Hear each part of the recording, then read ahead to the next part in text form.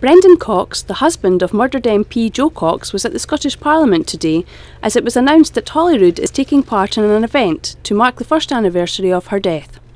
The Great Get-Together is being held throughout the UK from the 16th to the 18th of June and is designed to bring communities together.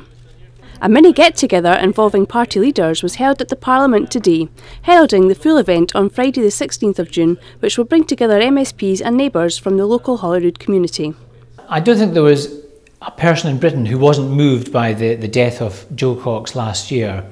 But what's been tremendous about meeting her husband Brendan today was the fact that we are all going to be able to remember Jo in this positive way, getting together, celebrating our sense of community and that which keeps us together.